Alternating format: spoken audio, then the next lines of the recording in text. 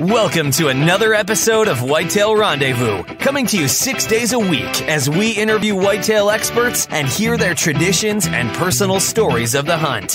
Learn more about the latest gear, discover proven tips, and the latest strategies so you can make your next hunt a success. Now, here's your host, Bruce Hutchin.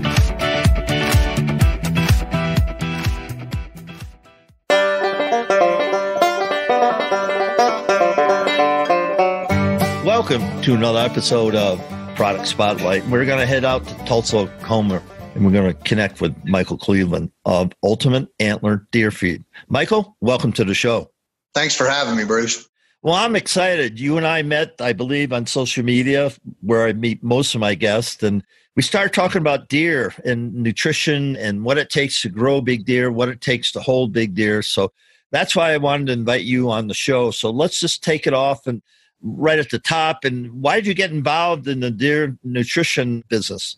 Well, it all started back whenever I was 12 years old, kind of like most people, you know. My dad took me hunting, and the first time he took me, I fell in love with whitetail deer, and that's been my passion my whole life. And so I'm just normal, just like everybody else.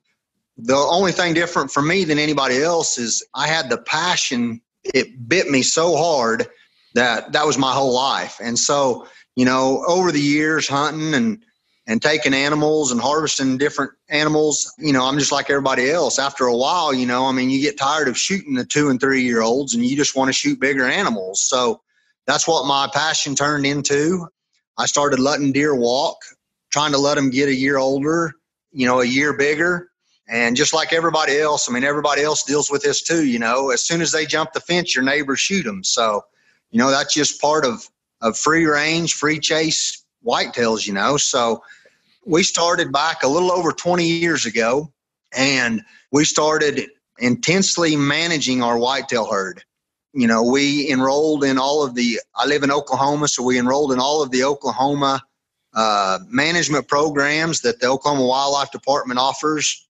We had food plots, we had alfalfa circles, we had mineral sites. We had everything. We did everything that the wildlife department told us. You know, we let deer walk. We tried to manage our deer herds as far as having the right buck to doe ratio, all that. We'll get into that a little bit, you know, here deeper into the episode. I'd like to talk about that. But, you know, basically just like everybody else. And we was letting deer go from one year to the next. And then all of a sudden, you know, Mother Nature, you know, all too often how she does, she blessed us with a 5-year drought here in northwest Oklahoma. And in that 5 years, we had a little over 2.3 inches of rain in 5 years. So, you know, there was nothing out there for the deer to eat, no browse, nothing.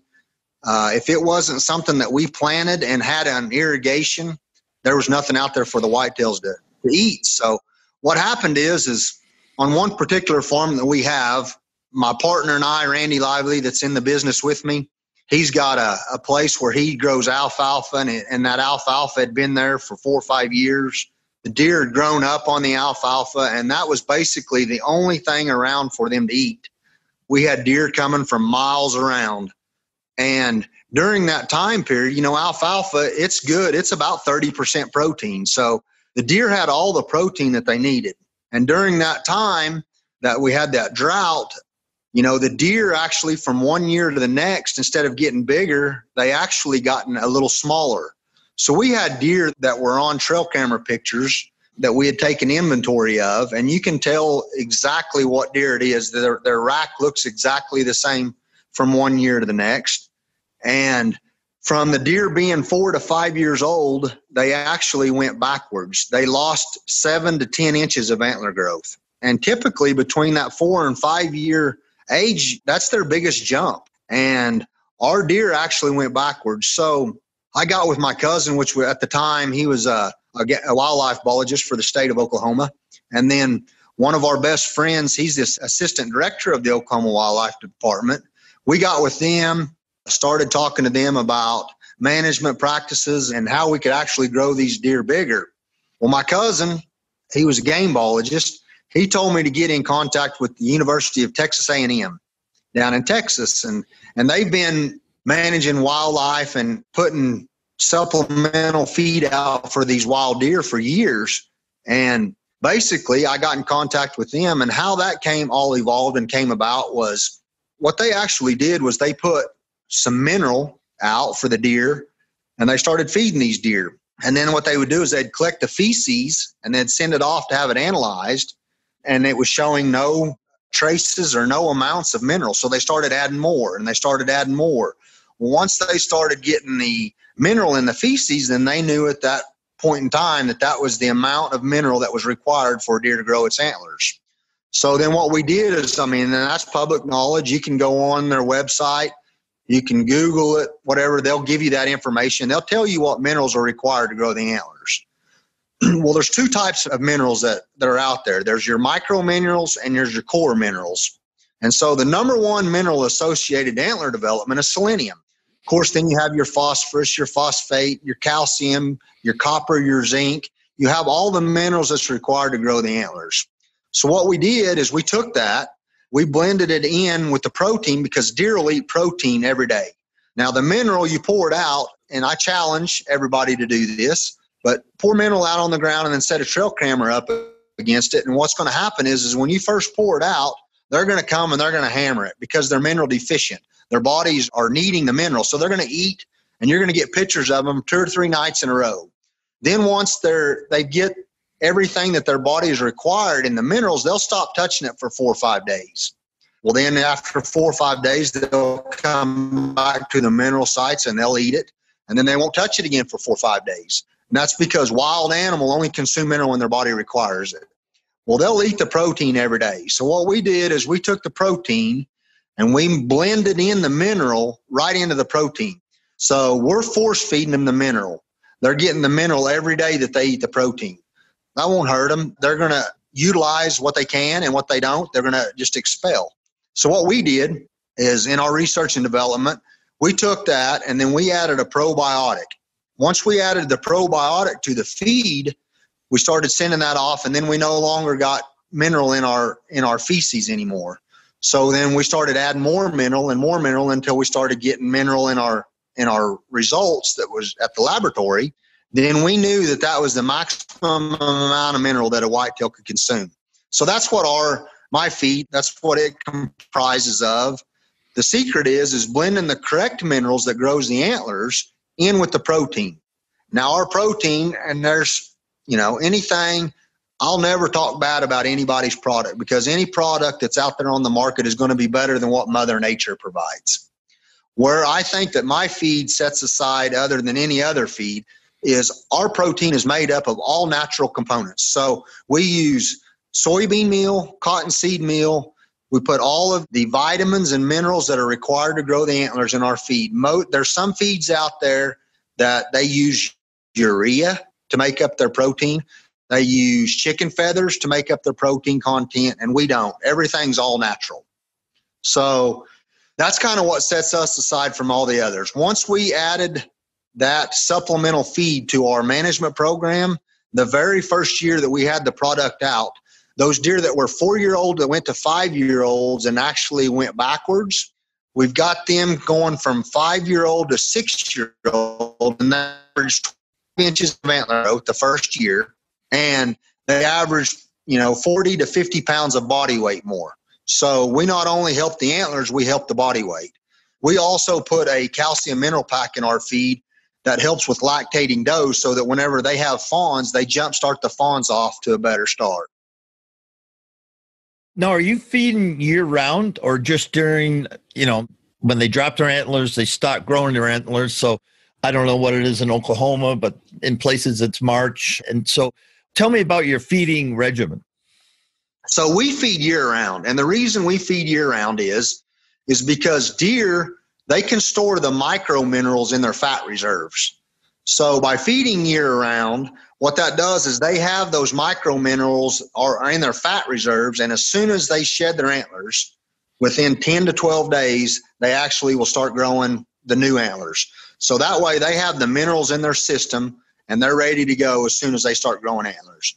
Now, here's the deal. I'm average just like everybody else, and I want to do things the best way that I can, but I want to do it the cheapest way I can. So you are actually going to get a benefit If you feed the product from the 1st of February and feed it till the end of August during the antler growing phase, okay? Now then, if you want to cheapen up your bill and you want to, at the end of August when they're done growing antlers and you want to feed corn or whatever you want to feed that's cheaper, go ahead and do that.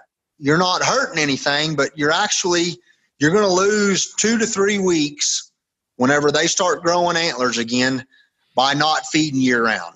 Now then, I tell a lot of people, you're going to lose 2 to 3 weeks. Now, what does that equate to in inches?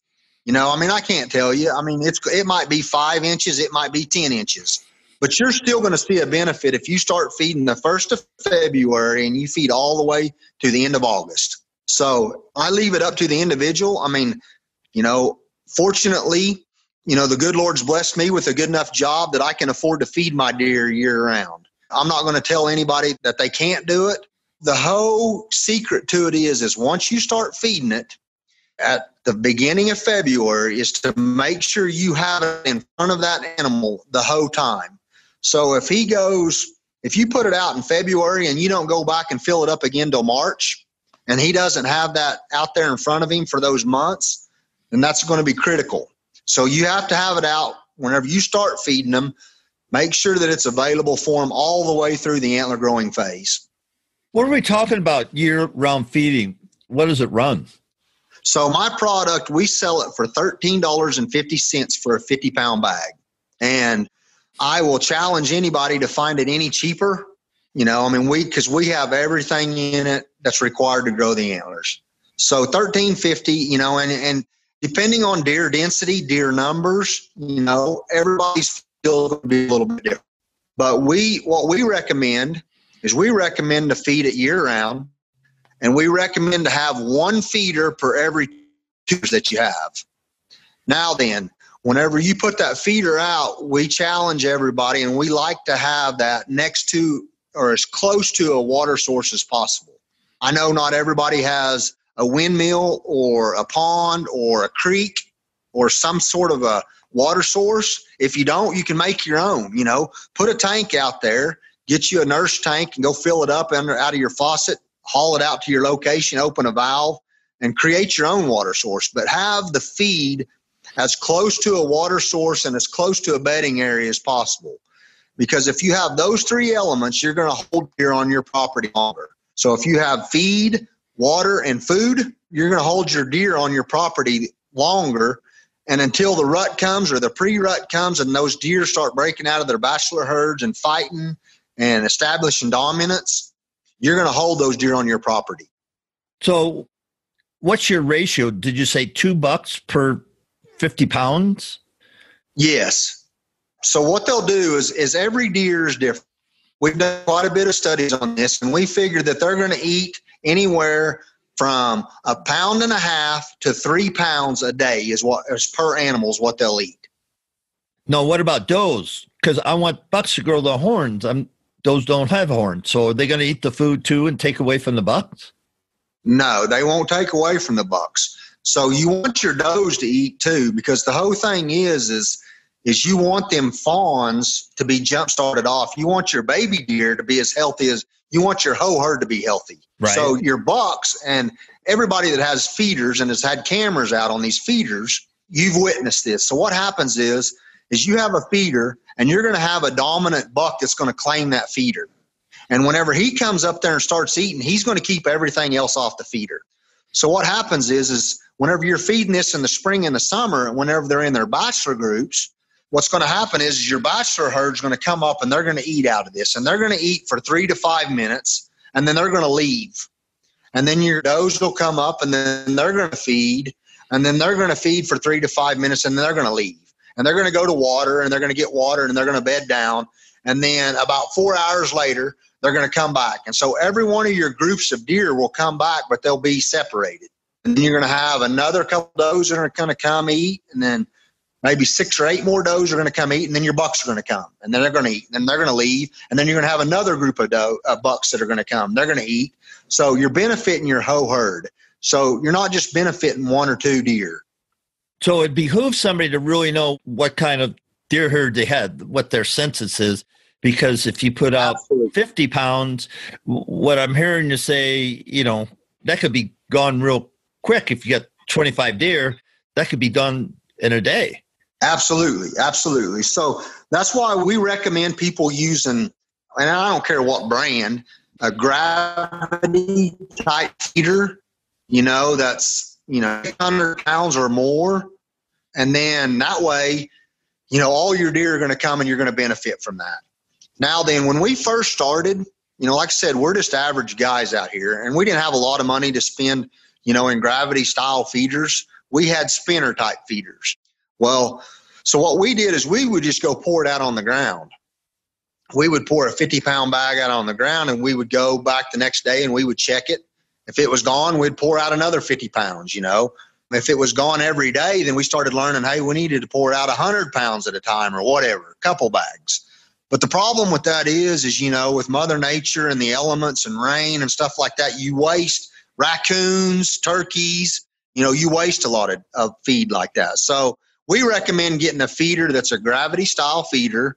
And then that way it's up high enough off the ground that the raccoons and the turkeys and everything's not robbing, the feed from the deer. Now, folks, it's going to be legal to feed in your state. In some states, in some areas, some counties, it isn't. So before you jump into the process, make sure it's legal where your land is. That's for sure.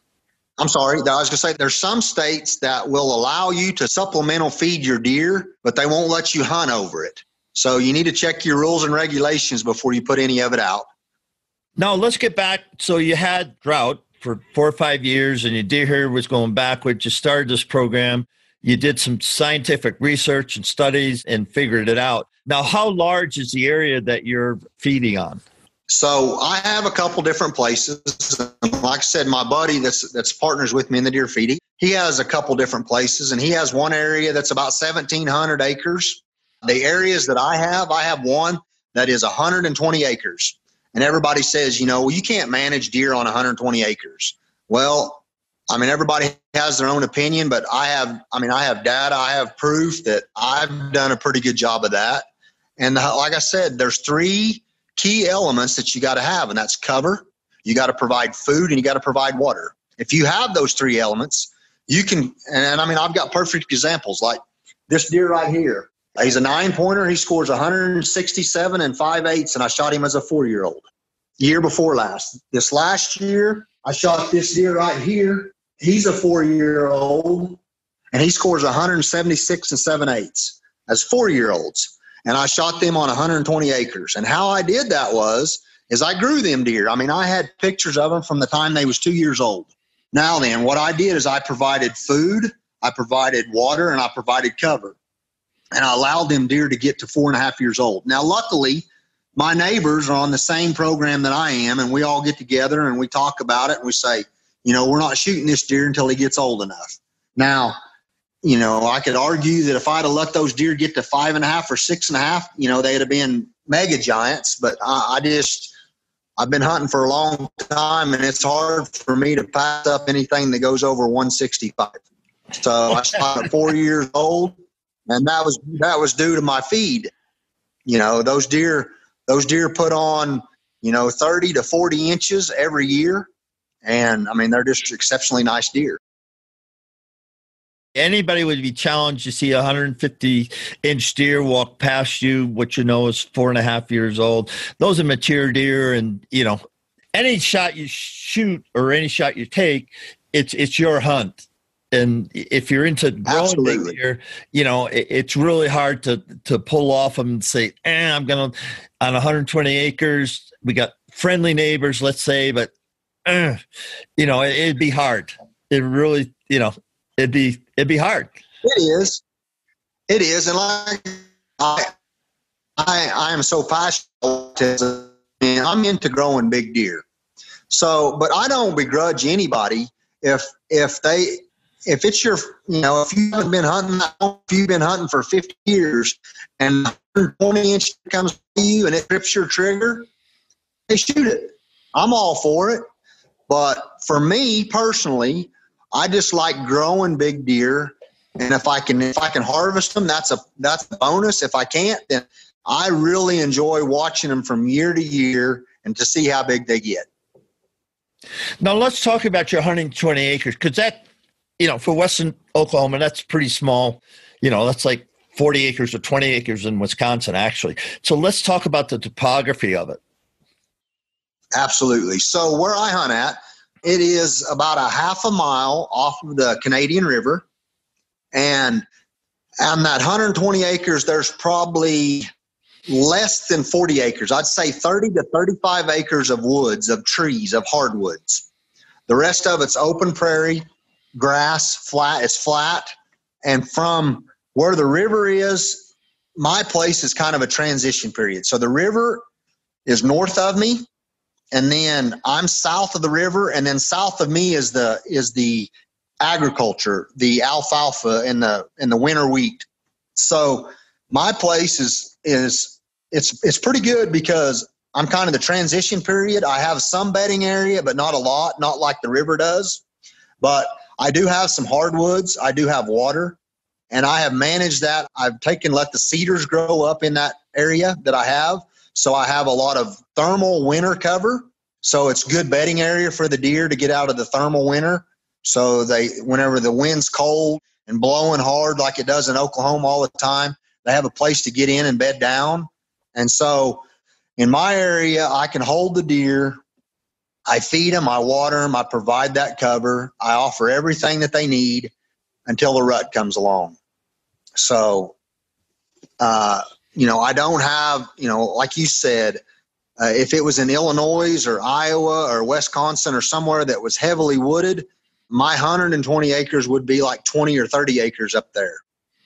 Well, you've done a heck of a job, and I just love, how you've really thought through the process of what the deer needs and, how to measure that they're absorbing it, using it, or throwing it off their body. So then you get back to the basics.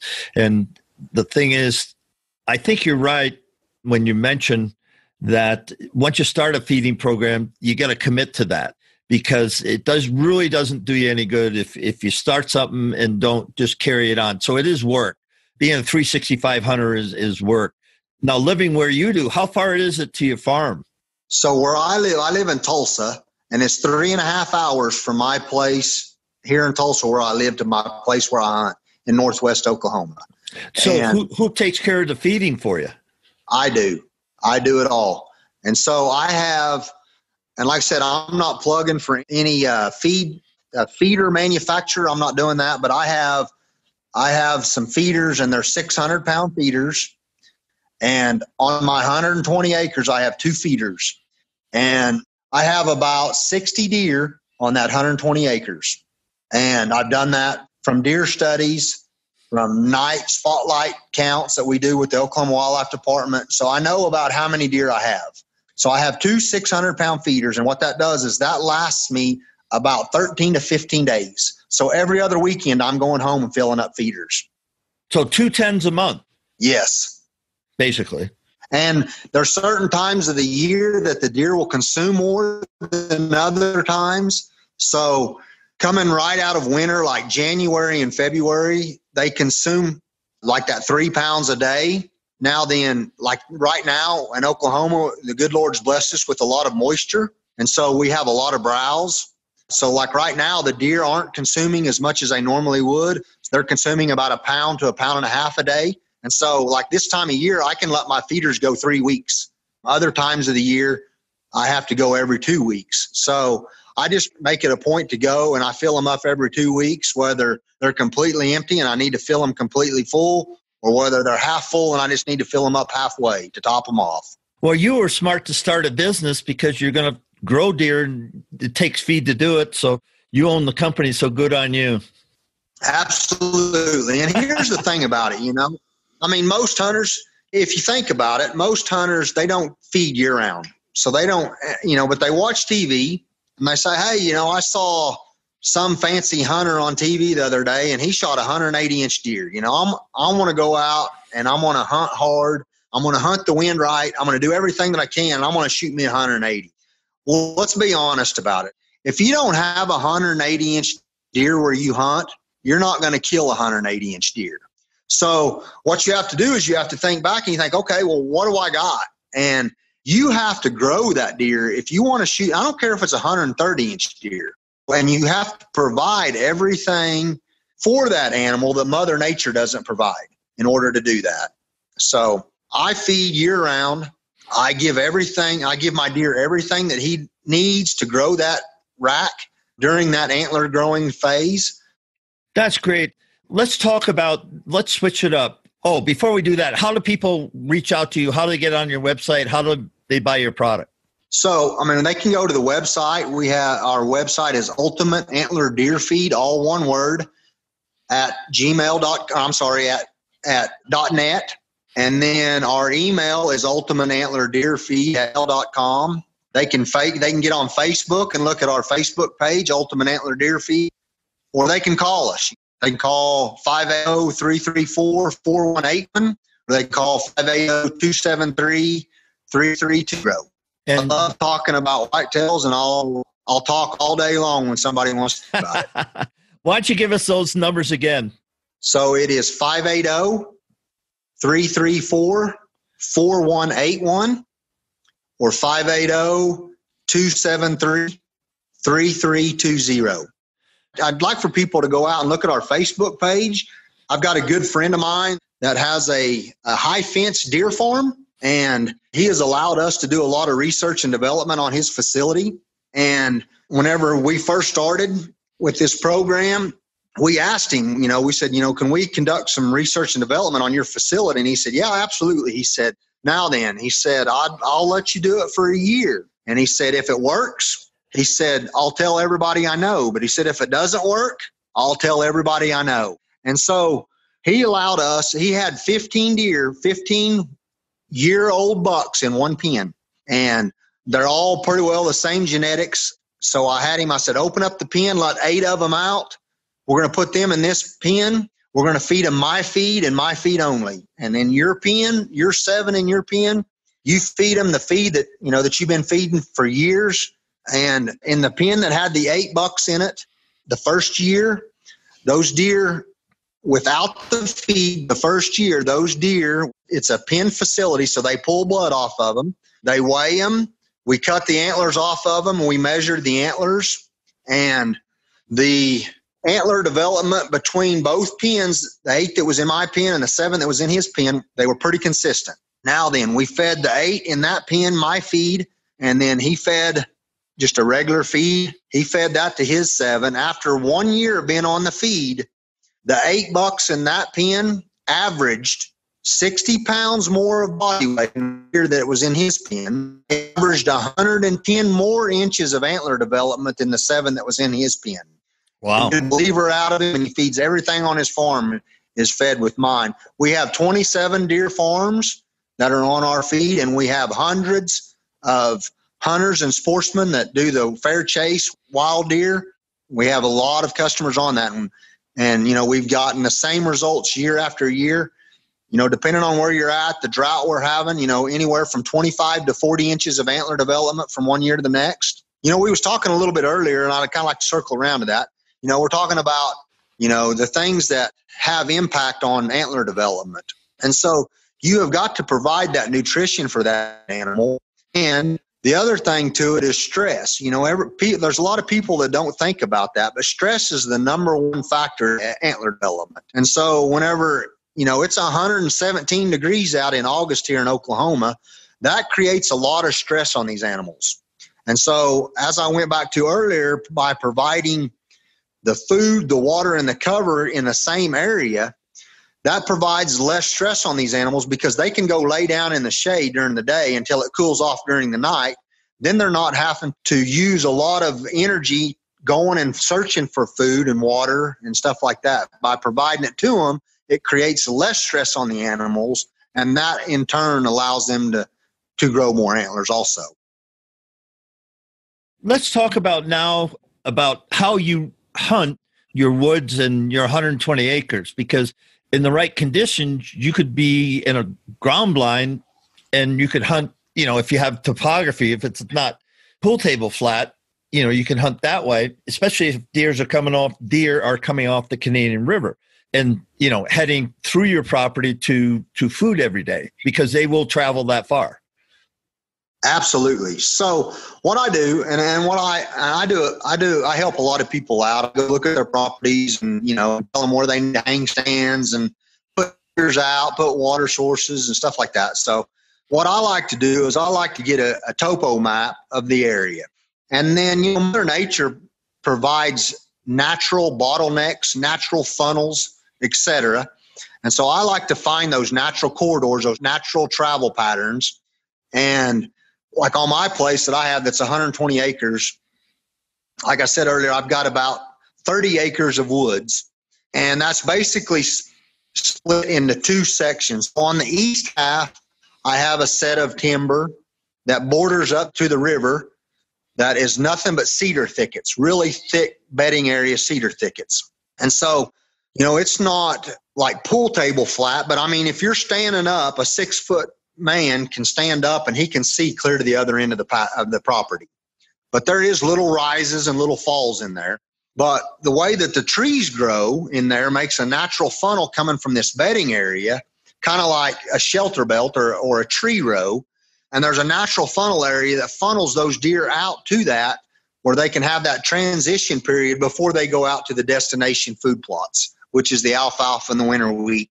And so I do have a ground blind set up there. I have that set up for my sons.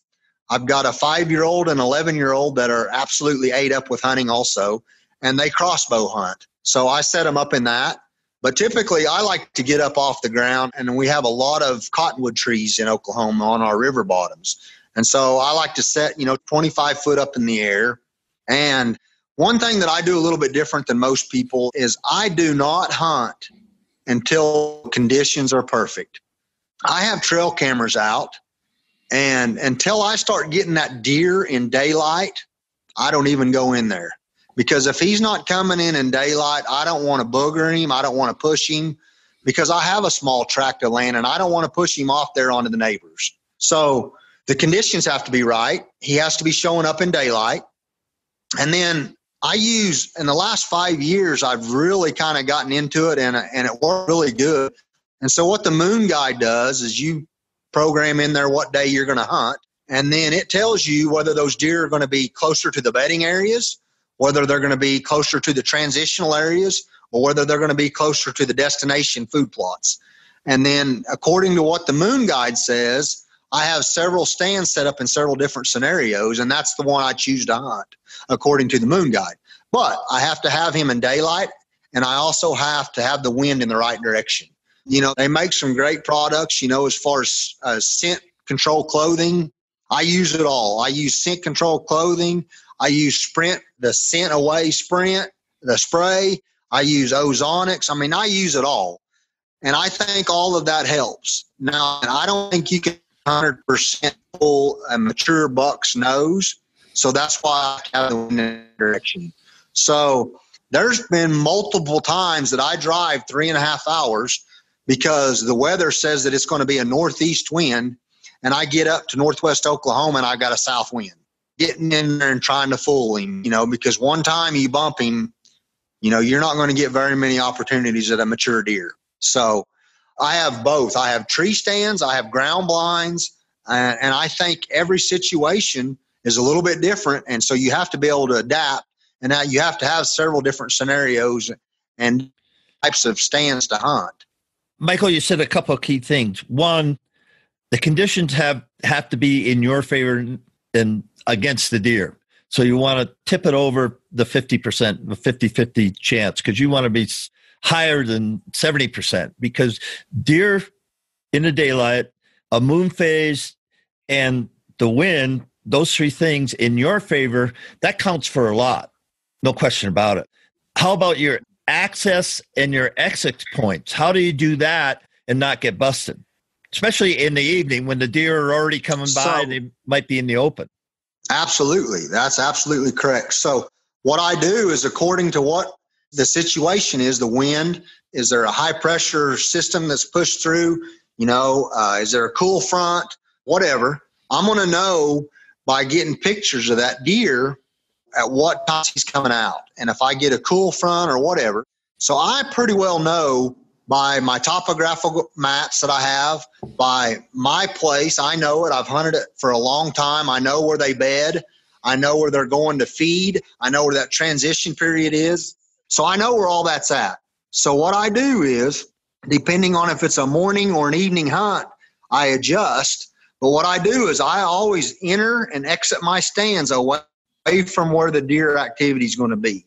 So if I know that the deer are bedded south of me, then I'm going to enter coming in from the north so that I'm not boogering any of that. And I'm going to make sure that I have a south wind before I do that.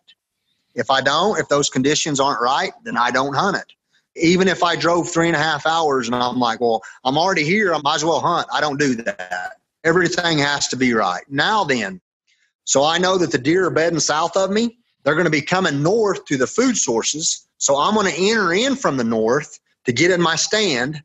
Let the deer come to me. If I don't see them at night or whatever, and they go on out to the alfalfa, the destination food sources south of me, whenever I leave, I'm not going to walk south with the wind and let the wind blow my scent right to them. I'm going to exit going either to the east or to the west and go back around and to wherever I park. So I think personally, I mean, your entrance and your exit to your stand is very critical.